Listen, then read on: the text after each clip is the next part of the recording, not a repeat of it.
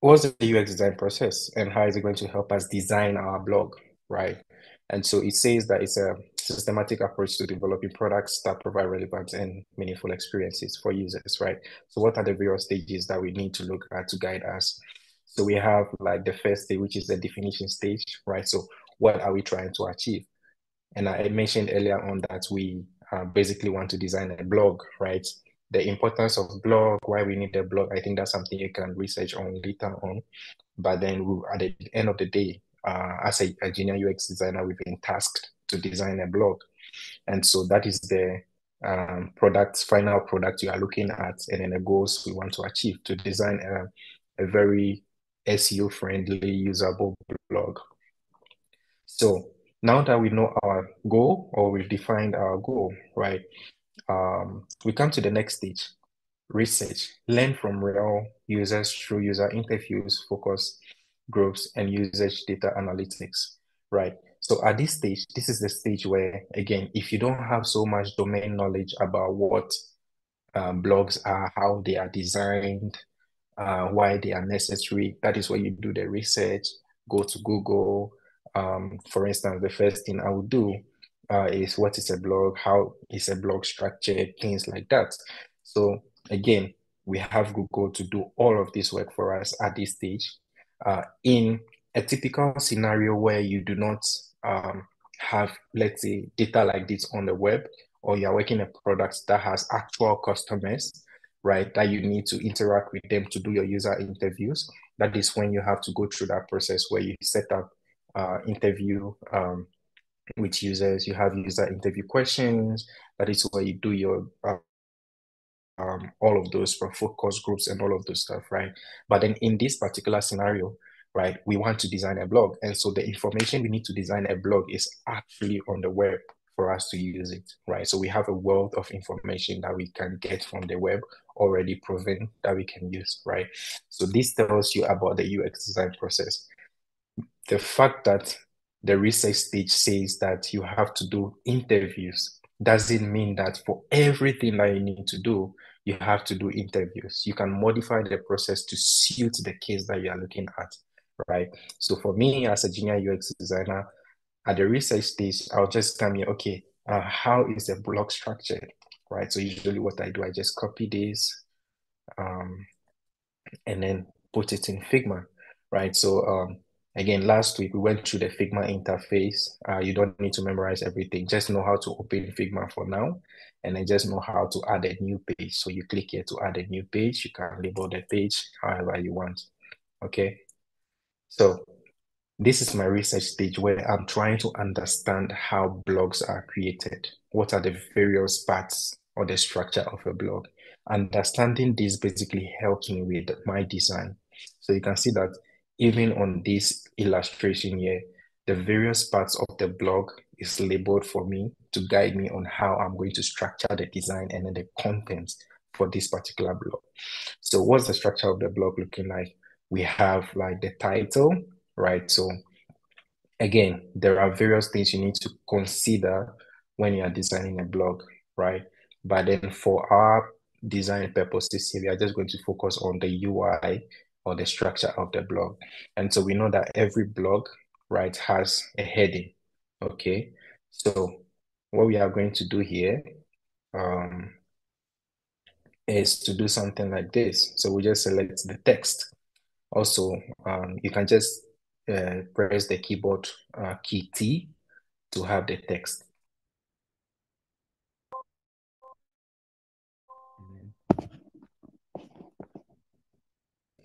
Type here, heading. So we know that the blog needs a heading. Now, for most people, they might have their Figma like this. Okay. Don't worry. That would also work. I prefer to have it the background dark. Again, I'm sure a lot of people like dark mode. So the way you can do that is without anything selected, just come to this side on the right under design page, and then you can just change the color of the background however you want it. Now, when you select the text, right, you can zoom in also with your trackpad or your mouse. When you select the text, okay, and then you have this plus icon and you press on the page, you click on the page, it shows you this for you to be able to type. So once you type, right, there are cases where your text might be black or white, however. You can also change the color of the text. You can change it from here, the fill section here, okay?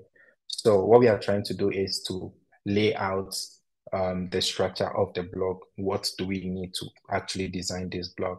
So now, once you are going through this, you realize that you are learning how to use the text tool from Figma. So how to use the text tool, you either press T or you click on this and then you just click on your page and then you just start typing. Okay, so that's how to use the text tool. Very easy and straightforward. Great. So I want you guys to basically look at this image. Okay. Now let's increase the size of the text a little. So on the right side under text, you see this. Just type in, let's say 24. That should be fine. So we type in something like structure of a blog. Okay. And then we can Control C, Control V to copy and paste. Then we drag it down. Okay. Then we press 1. The first thing we are talking about is what? The main heading. So we need a main heading. The second thing is a feature image.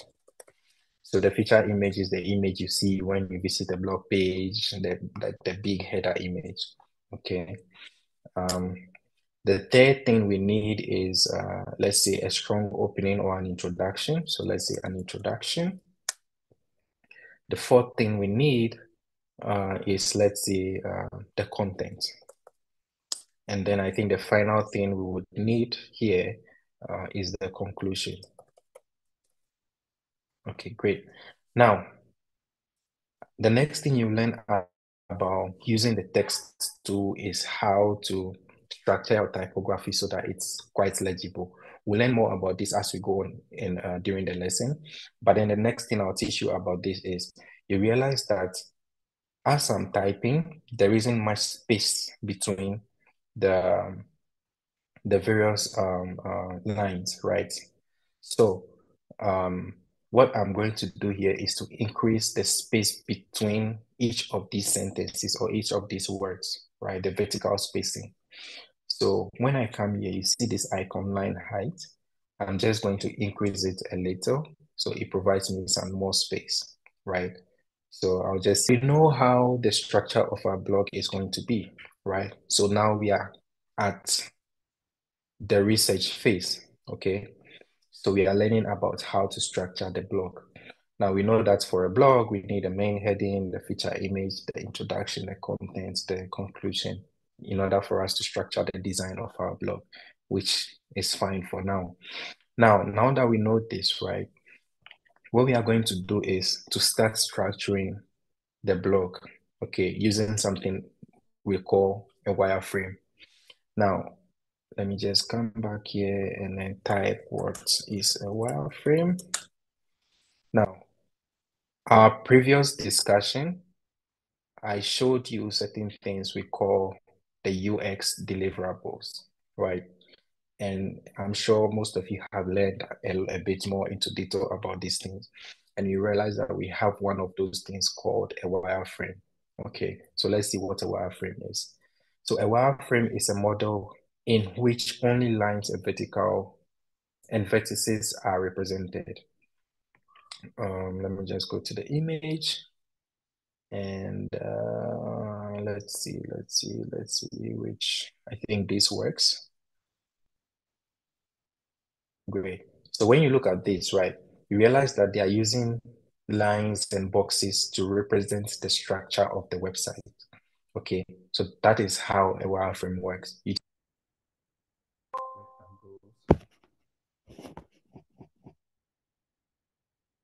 structure of what you are going to design.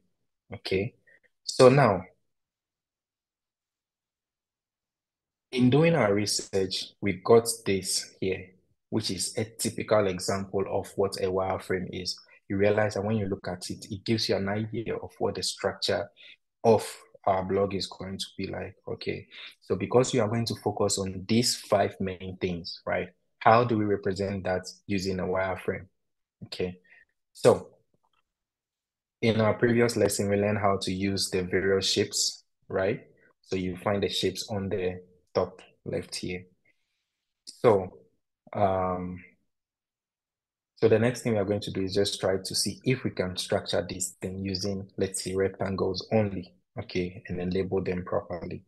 So we select the rectangle, and what we are going to do is just draw out something like this. Okay, let's draw a long rectangle like this. Let's give it a width here of, let's say, 800, and then a height of 80. So we have this rectangle here. Again, if your Figma background is this color, you can easily just change the color of this. So select the rectangle, go to the fill, and then you can change it to any color you want, just so it provides enough contrast for you. But I prefer the background black. Now, so the first thing we are trying to represent is the main heading. When we look here, the main heading is usually one line, right? Which is like an H1 text. So an H1 like HTML semantics, right? The H1 is like the highest or biggest in hierarchy. And so it makes sense to make the blog heading an H1 text. So what we are going to do here is I'm just going to change the background of this to something like this. And then I'm going to take my text, bring it here, and then type main heading. Now, what's happening here? You realize that even though I have the text, right, it looks like it's behind the rectangle. If you face a situation like this, there are 2 ways you can fix it. You can either right click and then bring it to front like this, or you can select this and send it back. Okay, so yet another thing you've learned in Figma. Select the tool, right click, you have a ton of options, things you can do, but then all we need to do is to send it back or bring it forward. So that's what you do if you face that situation. So we have this, so we have the main heading. What else do we need? We need a feature image. So there are 2 ways you can do this, right? Because it's an image, let's go here. And ideally, what I would encourage you to do is to use a rectangle to represent the image. So we take a rectangle and we drag it here like this. So again, we give the width of 800 here, and then we can give a height of, let's say, 400. Okay. So let's see, this is our image. And another trick to duplicating anything on Figma is to you can either copy paste, right, and then just drag, okay, or you can hold Option. I think Option on Windows is Alt also, not sure, and then you can drag it to also copy. So Option, drag, you see that to duplicate it like that.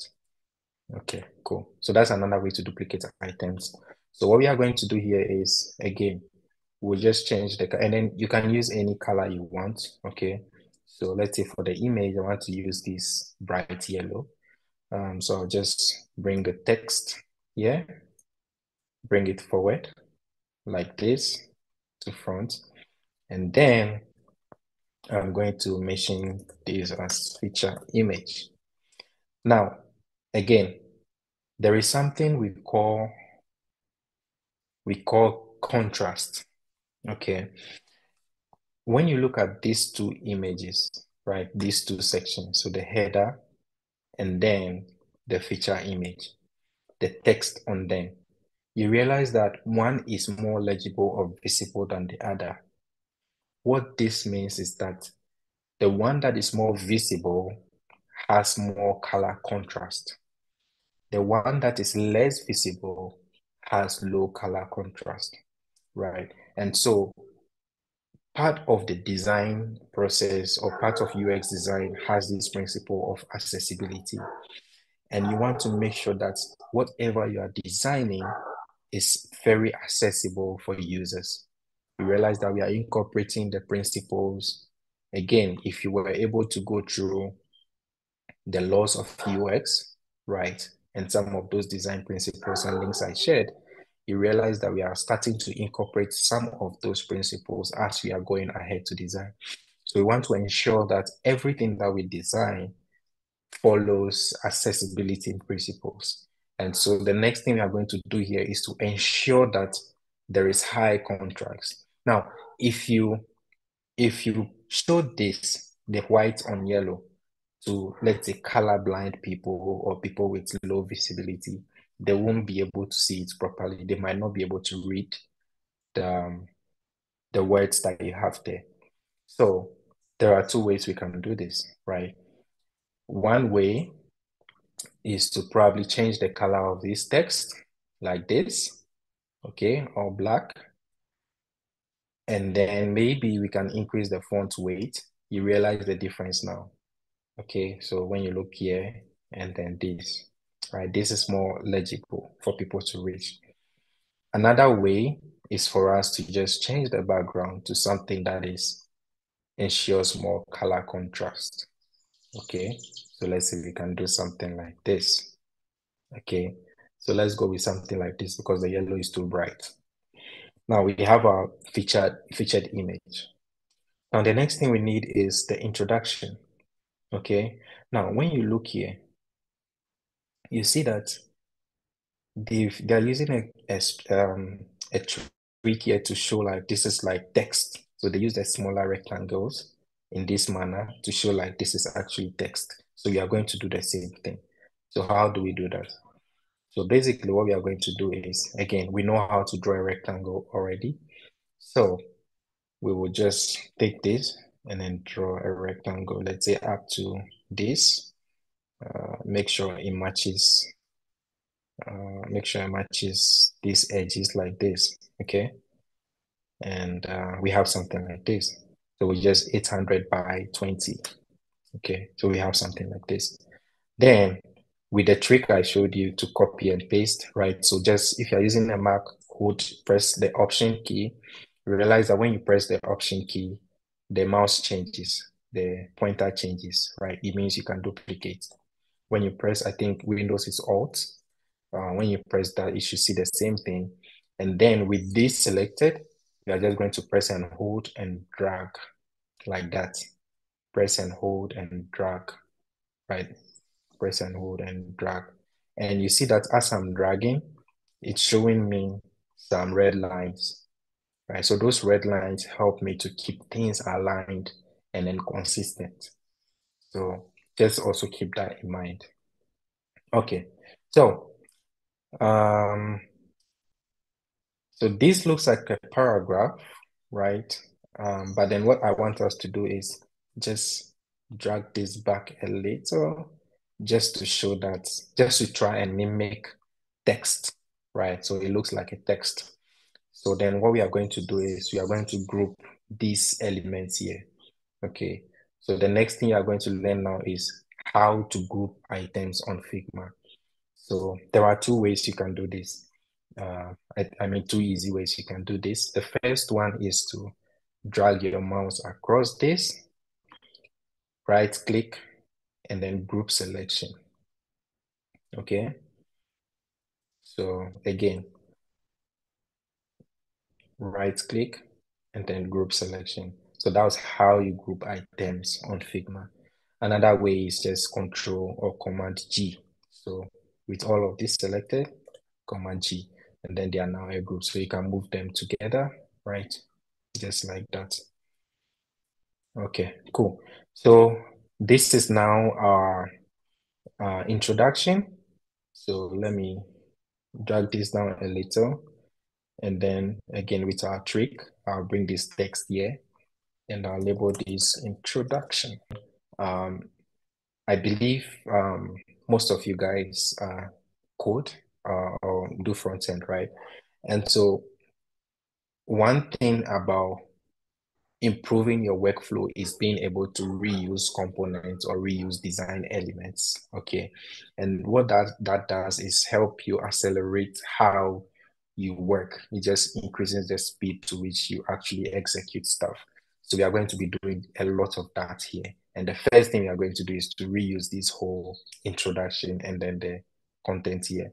So again, we'll drag, right? With our trick, we just press Option or Alt, right? To see it changes. And then we drag this down like this. Great. Then we label this as content. Okay. It's the same thing. Now we learn how to group and ungroup stuff. In this case, we are just going to duplicate this for a few more times. And then we should be good to show this is a content. Now, how did I do what I just did? All I did was, when I duplicated this, I just pressed Command or Control D.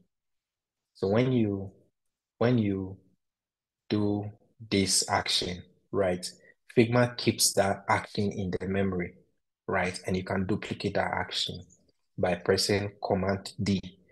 So that's another shortcut. You don't need to keep it in mind. You can go the manual way, but as time goes on, you can learn some of these shortcuts. So yeah, that's just a quick one. Then the final thing we need, right, is the conclusion. Okay. So again, conclusions is as short as paragraphs.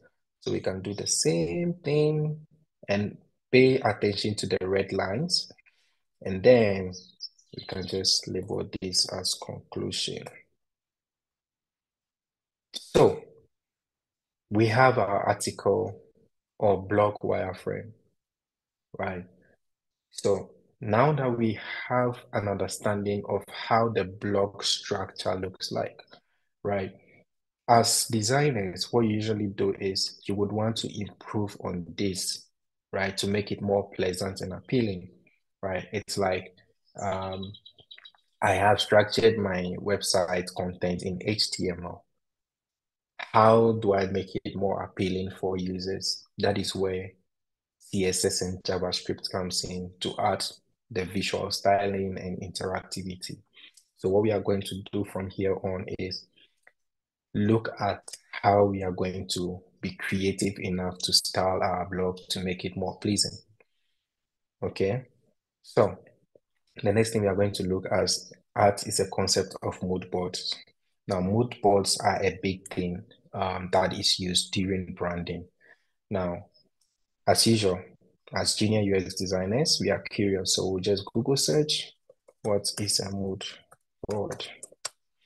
And whatever I'm doing right now is what a lot of designers do. So you don't have to keep everything in your mind, just like, again, developers. Stack Overflow has a lot of responses. Google has a lot of responses that you can basically use to solve your problems.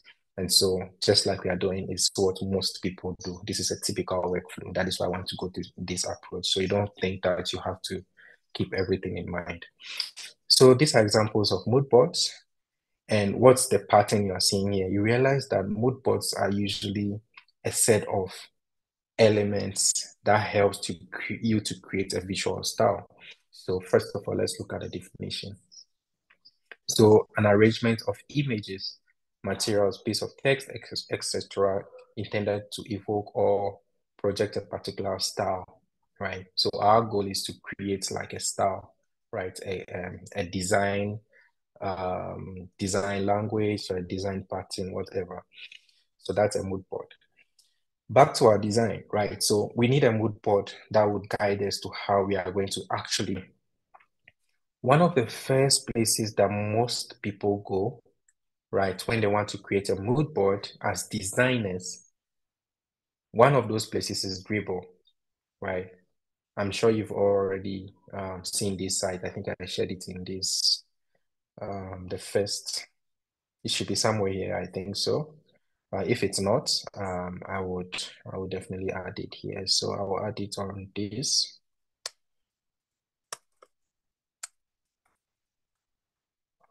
Here like this. Okay. So one of those places that people go to is Dribble. Obviously, another place is Google, right? So again, we need inspirations for blog. Can do something like this. Then we go to the images. Mind you, we are looking for images. Another place people go aside these places is Pinterest. I believe everybody here goes on Pinterest, so wouldn't come as a surprise. So there are various ways you can find some of these inspirations, and I would encourage you guys to research more into that and know that how your design, the visual appeal of your design is dependent on how good your research and then your mood boarding is. So if you are doing mood boards and you just limit your search to, let's say, Google and look at these designs here, which are not very nice, your design will look like these guys, right? So spend more time in doing your mood board because it really helps you uncover a lot of ideas. So yeah, so let's start with Dribble. So what are we looking out for? We are looking out for blog UI designs and stuff like that, right? How the blog layout is. Mind you, mood boards also help you understand how you want to lay out your blog or your article. And so through this design, I just typed blog, and I think I like something like this. So let's just open it and see. This looks nice, but it doesn't necessarily look like an article. But then again, we'll just save it because I like the way the layout is and the font. And you can also create your own mood board. Okay. Now I'm going to copy this text and bring it here. So what I'm going to teach you here is it's always good. So let's just change the text size to 48 somewhere. Yeah. It's always good to group your mood boards to specific things you are looking at for. Now, for this one, I mentioned that I like the text, right? The text that they are using, how the text is laid out. So what I'm going to do here is text structure mood boards, right? So this is for text. This column would be for images. So inspiration for images. This column would be for layout, so how the layout is done, the grid, and all of those stuff. Okay, so and then maybe because we are doing it for our group, I believe our group already has colors and stuff like that, branding. So we'll obviously use that. So let me see, let me create another column for brand. So we are going to be taking the branding from our website. 4 categories that we are going to create our mood board based on. So first of all, we have one text. So let's go back to Dribble and see. I think I like this. This is very clean. This is very decent. So what do I like about this? I like the layout and then also the text. So I just copy the image, paste it here. So I like the text structure for this. Okay. And then I like the layout for this, right? So we are basically going to follow this pattern to create our mood board. So let me just quickly go through this and see. Another one, let's see. This is also nice, the text arrangement. So I'm going to copy the image and then put this here. Images, let's see. So I think I'm good with the structure for now. Let me look for image inspiration. Okay, illustrations are great. So I think I like something like this. So for image, so do we want to use illustrations? Um, let's see if we can get another inspiration for layout. Oh, this is nice. This is, oh, it's a video. Okay. Um,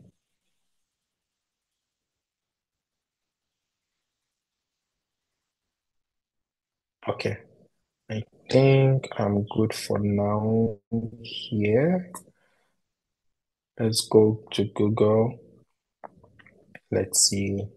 I don't think I like anything here. Another great example for a blog is Medium, right? So let's just go to Medium. So with Medium, I like the way this is structured. So I'm just going to screenshot the layout here.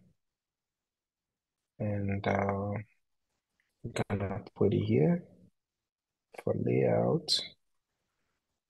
And I think I like okay, layout is fine for this. Let's that look. This is how a typical blog post looks like, right? So just picture this in your mind, okay? And then let's go to the inspirations that we took from the mood board. You see, we have the title, we have the image, then we have the text. Okay, so everything you are designing has a principle to how it is designed. That is why before you go into designing any solution, make sure you research about it. Okay, for instance, um, search page design, something like this. Okay, now there are so many examples of search page. What is the common pattern you are seeing here?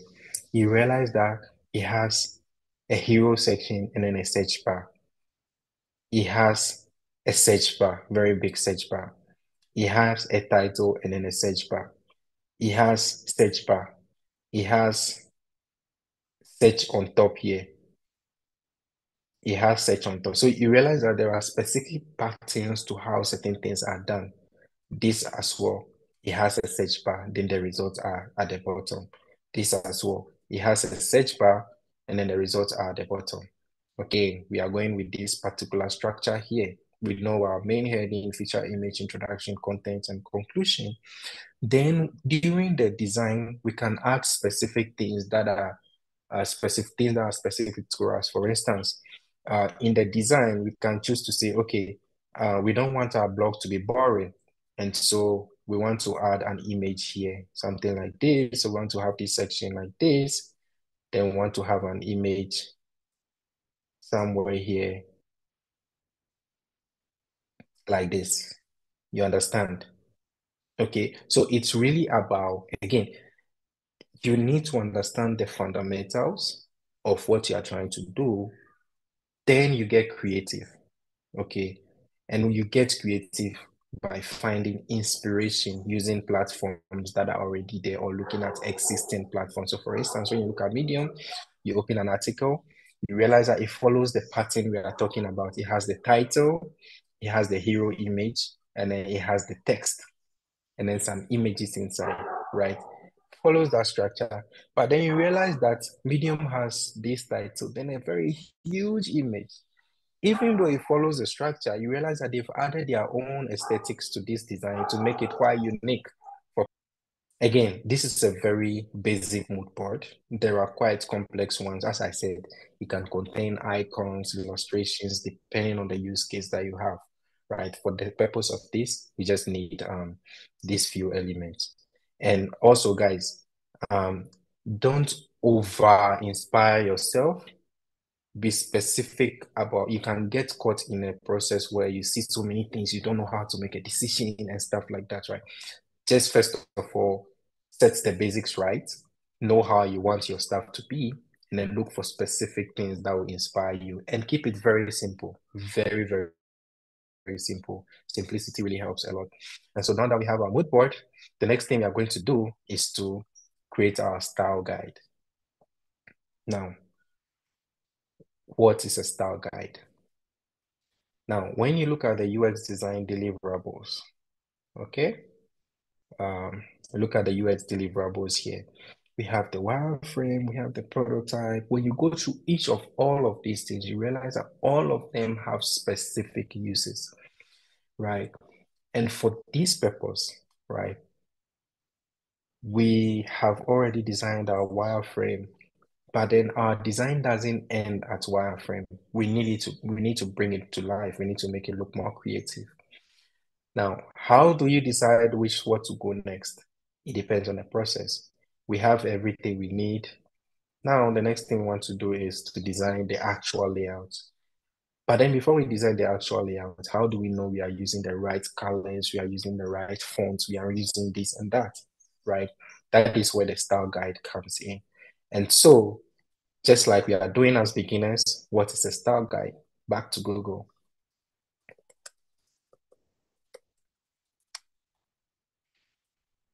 I spelled this wrong.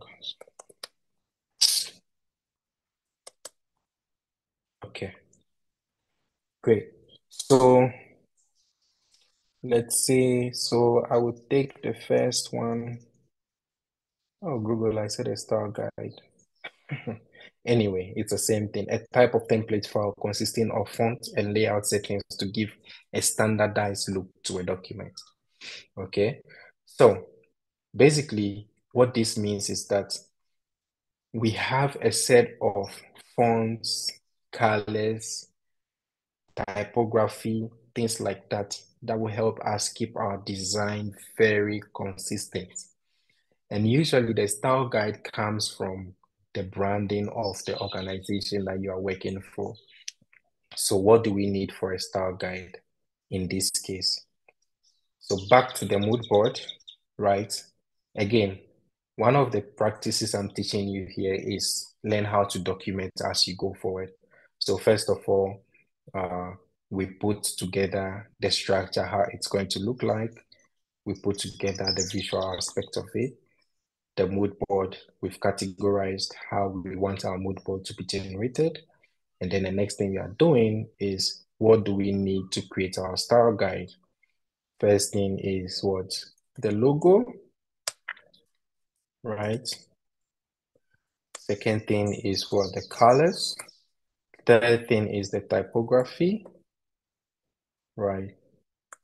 So I think this should be enough. So we need a logo, we need the colors, and then we need a typography. Now, what is a logo? We all understand that a logo is the visual representation of what a brand can be or an idea is. And so when you see the logo, it gives you an idea what brand you are dealing with. What is a color? We all know what colors are. We know you can spend some more time learning about the meaning of various colors. So let me just color psychology in design. Uh, great. So when you have time, you can read more about this, but then basically it will be on this lesson page. Let me just copy the link. In fact, let me just give you access to this whole page.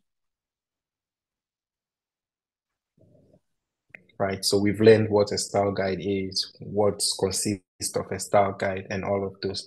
And color is an essential part of creating a style guide. Now, it's important to know what colors, various types of colors, the meaning of colors, and all of those stuff, right? But then for today, I think this is something you can read on when you are free, just to gain that knowledge that you need about colors. But we've been saved the fact that the company we are dealing with already has its own colors and how things are done and a visual styling. So we are going to take a lot of inspiration or pick stuff from here. So we don't need to think about the colors to use. And in most cases, if you're not doing branding work, you don't need to think about these things. And so for our typography, colors, and then even images, we are going to take a lot of those things from here. So what do we do? What I would usually do is I'm going to screenshot this page, okay? I'm going to screenshot this page and then pick the colors from, okay, I've already been given the colors, but I'll still screenshot this page just to give me an idea how things are laid out. For instance, you see that how the buttons are designed, blah, blah, blah. So I have this plugin in Chrome. So the Chrome extension that it's called Go Full Page. You can use it to take screenshots of a whole website page. So I'm going to use that to take the screenshots. Don't worry, you can just do normal screenshots. But because I'm lazy, I like to do this. So now back here, again, just copy and paste, and we are good to go. So we have the entire website here. So you see how certain elements are used in a website. The titles are italic, and the font sizing, the colors, and all of those things. So we are going to create our color guide, the style guide based on this. So now, what font is being used here? Again, I have another Chrome extension that it's called What Font, and it's going to show me which font is being used here. So when we check, it says the font family is Proxima Nova. And file, let's say this, right? Chrome extensions. So, okay, so the first one is go full, is it full screen also?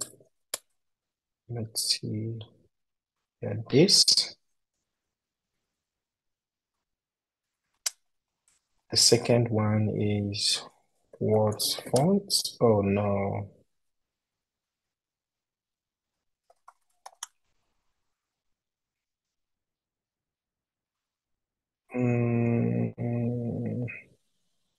Yeah, that's it.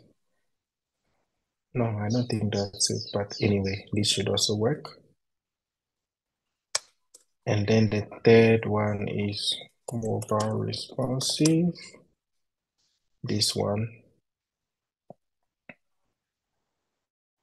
good. So with this mobile responsive, it helps you to also take screenshots on a mobile page. So you see this screen, you can just go here and you can take a screenshot.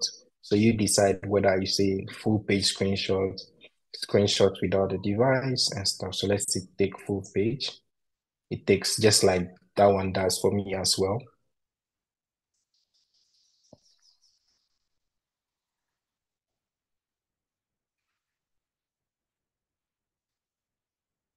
Great. And I have my screenshot. So again, I like to copy and paste. This extension is so nice. So I have this, and all I'm gonna do here is just paste, and then I have my mobile page right here. So you see, very simple and straightforward. Okay, cool. Now back to for the next step, we are going to create our style guide. Okay, so now we have our mood board, a very, very simple mood board. The next thing we are going to do, so let's create a new page called style guide. Now, there are various ways you can create a style guide. And there are so many things to consider when creating a style guide. But then we are just going to focus on these three things here. So I'm just going to copy this and bring them here. So we are just going to get the logo. So again, because we are lazy, but then we are smart, we'll just, okay, this is seem like an SVG logo. Let's see. Yeah, it's an SVG logo. And so we just copy the SVG code and paste it here. Don't be surprised. Figma is also a web development tool in a way. And so it recognizes the SVG as well. And so just by copying the SVG here, so you see the SVG. So as far as in the SVG tags here, it will recognize it and then give us the actual SVG when we just copy the HTML and then paste it here. So let me go through that again. Basically, I just inspect this go to the SVG, make sure I'm on the SVG element here. Just copy, then Control C, Control V, paste. So that's how we get the logo, as simple as that. Is that okay with everybody? Okay, cool. Great. Now, the next thing we are going to do is establish our color styles. We've been fortunate to be provided with the color styles. Okay, so I'm going to teach you another trick in Figma that is going to be, I would probably say, your Swiss Army knife when you're designing layouts. And let me just go to search for Figma auto layout and just add a link there. And guys, please learn everything you can about Figma auto layouts. Okay? Please learn everything you can because we'll be using it a lot. So Figma auto layouts. I think there are YouTube tutorials. Figma auto layouts, YouTube. Let's see. Great. So there's a whole 1 hour video on auto layouts. And trust me, if you are very comfortable with auto layouts, you would be extremely comfortable with accelerating your design UI skills. And so I'm just adding this here as well. And so, okay, actually, we are going to learn everything about auto layouts tomorrow. Okay?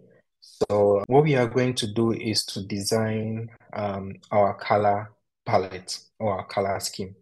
So again, we like to document everything that we do. So we have color scheme. Great. So for our color scheme, we are going to do something here. Okay. Now, we are going to use frame. Okay. Now select the frame tool, and then there's another trick to creating a perfect square. So when you select this, press Shift and hold Shift as you draw. It gives you this perfect square. Okay. So hold Shift and then click and drag to create your perfect square. Now, we are going to, and then also another thing you need to learn is how to name layers. Okay. So we are going to name this color color box, something like that, however you want to label it. Then the next thing we are going to do is to duplicate this text, okay? And then let me see, to duplicate this text and then put it here, okay? We are going to, for instance, change this to black. Now make the text size, the font size 32, make it bold, and then line height. So for the line height, you can use percentages. So I usually like to use 100%. So you can use an absolute value or a percentage or a relative measurement. Same like the way CSS works. Now we have the color scheme. Okay, so we are going to copy this color code. So 007D7F. And then we are going to put it here. Sorry. Put it here like this. Okay, great. Now, let's again copy this. Okay, and then let's select this. Select the frame. So you can select the frame here, color box, or you can select it by selecting here. Then you paste the color code or you type in the color code, and then we have the color. Okay, then again, for color contrast and accessibility, you want to make sure they are opposite, is high contrast. So we do something like this. Now that we have this, what we are going to do is to, again, use our trick to duplicate this. Okay, duplicate this, follow the same process. We get this color here. Paste it here. We select the color box and paste it in the color box. So this is yellow. So what we are going to do is to change the color of this. Now, there is another trick to using colors on your page, which is using the eyedropper tool. Now, I have selected this and then I click on this. You see that I can choose the colors here, I can choose whatever. But then there is this tool here, which allows you to eyedrop. So eyedropping basically means that you can use this tool to fill this color in here. Okay. So we'll be using this color eyedropper tool a lot later. So we continue, right, to the third color. Sorry. Third color, which is this. So paste it here, select the box, and then we paste it here. You see bad color contrast. So what do? We can choose something like this, okay? And then the next one is 000. So let's duplicate this down here. This is 000. And 000 is what? Black. So 000 is black. Great. We duplicate this. The next one is FFF, which is white. FFF. So what do? We change this to black, the text, and then we change this to white. Then we have 3 more colors. Okay. So again, about reusing components to speed up our work, just drag across, select, hold Shift option to duplicate, and then just select this. So I'm going to go with entering this blue. We change it here. The next one, this. And you realize that as I'm designing, I'm improving my workflow. So initially I was entering it here before entering it here, but then I realized that it's faster to just see the color. And then as I enter this, right, so I know that this is the color. As I enter this, still the text is selected. So all I need to do is just, so as you go, you optimize your workflow for what works for you best. Great. Great. So let me make all of these white. So we have this really, really nice and amazing color scheme. Okay. So we are done with our color scheme. So this is how you create a color scheme. There are cases where people have names for their colors. So you realize that you see a color scheme, something like teal. There is a name for the color. You can also do that if you have names, but I think for now, this is fine for now for us. Okay. So this is a very basic color scheme. Let me see if there are questions. Any question? No question. Okay, cool. Now that we have our color scheme, the next thing we are going to do is, so we have our logo. So let me just also bring the logo here somewhere. Let's increase the size a little. And again, if you want to keep things proportional, just make sure you press Shift as you are dragging. You see that it keeps the shape proportional. If I don't press Shift, this is what will happen. Okay, so we have the logo, we have the colors. The next thing is typography. Okay, great. Now, for the typography, we are going to again keep it very simple. When we used the font extension to check, right, it gave us the font name Proxima Nova. Now, a lot of people do not have this font, and not to bother you to go and design and download fonts and all of those stuff. What we are going to use is an alternative that looks exactly like this. And then that font is also a Google font. That brings us to the next question or the next section of this, how to find fonts to use for your design. So there are various platforms where you can find fonts. Again, I'm going to add it here under resources here, fonts. Okay. So the first one is this platform called FontShare. So if you want to design a logo, you want to design a website, whatever, you can find your fonts here. Another one is Kickoff fonts. Some of the fonts here are paid, in a way pirated, so be careful. FontShare has really great fonts that are extremely free as well. So you see very, very nice fonts that are free. You can play with them if you want. But then the ultimate place to get the font is Google Fonts.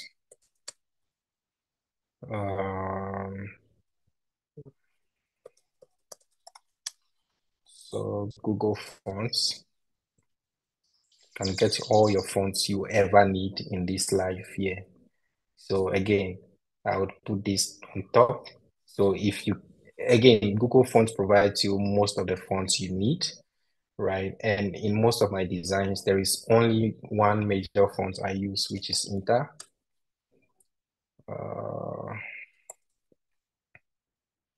Where is Inter? Inter, where are you? Okay.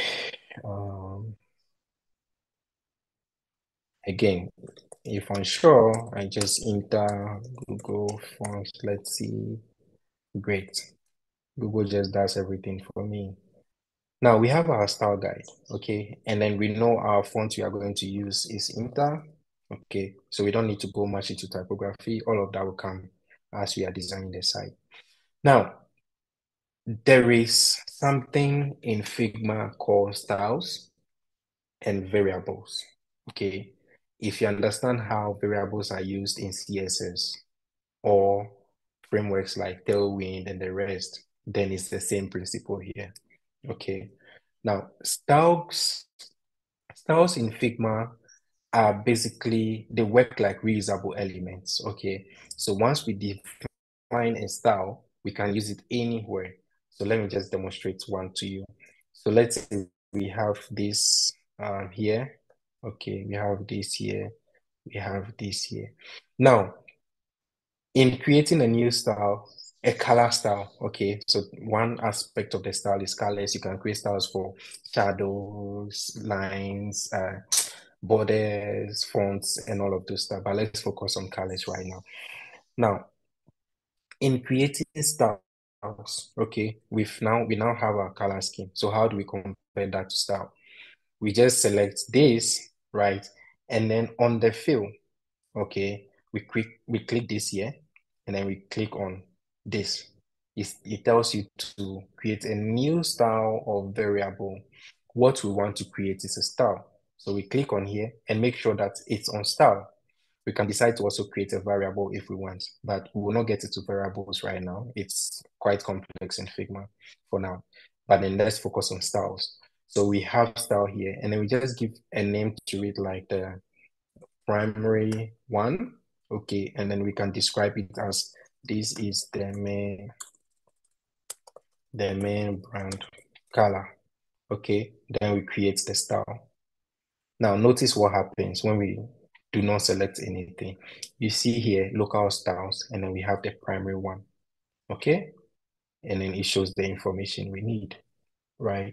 So that is how to create a color style. Let me go through it again. You select where the color is that you want to use. You come to the fill, you click on styles and variables, these four dots. You click on the plus here. You make sure it's on style. Primary 2.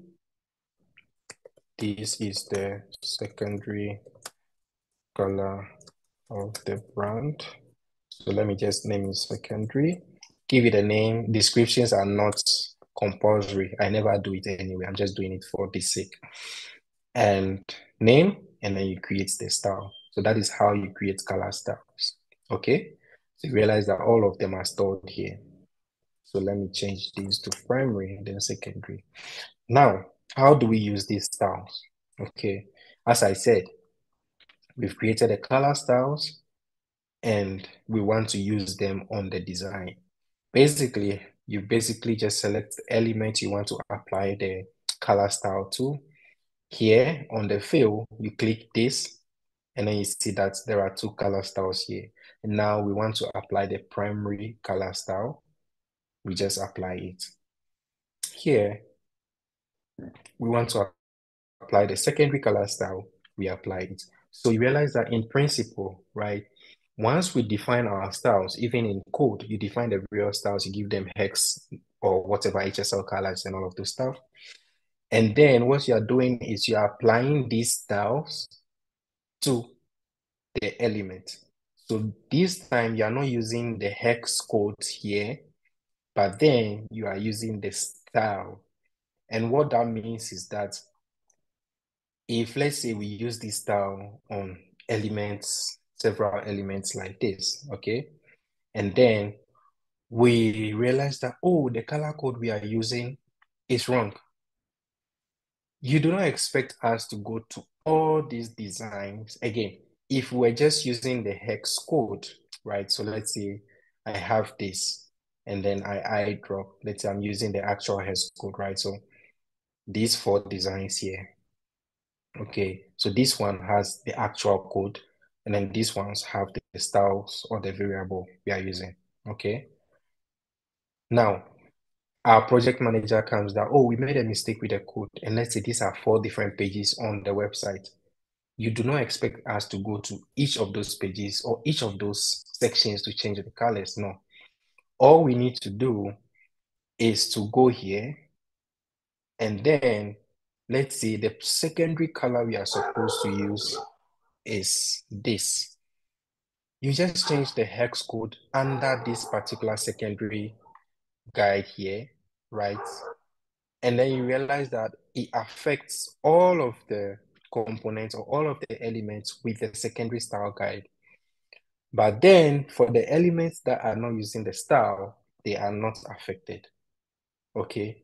So basically the styles allow you to work better or faster, right? So once you set these styles, they are global styles that are like, for instance, I can use the same style here. It's available everywhere.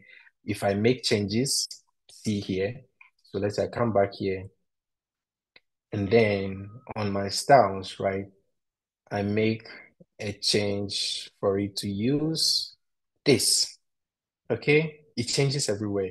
It changes here, and then it's even, where is this? It even changes here. That is basically how styles work.